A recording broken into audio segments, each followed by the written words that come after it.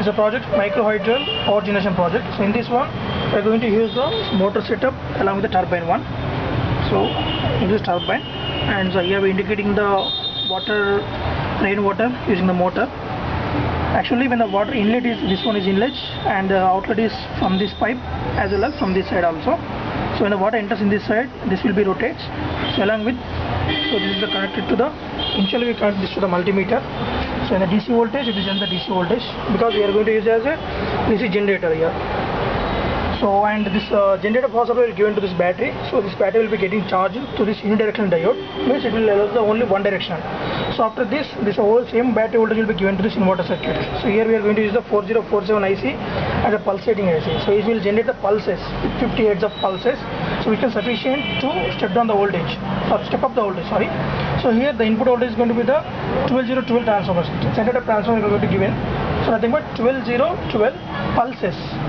By using these MOSFETs, give the input to the transformer. This transformer will step up the voltage.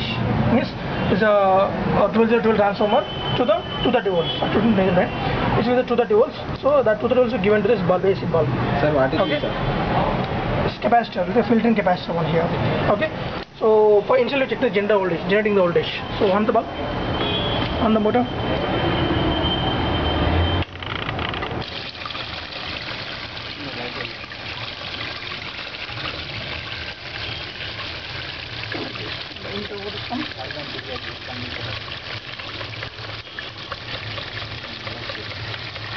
Off it.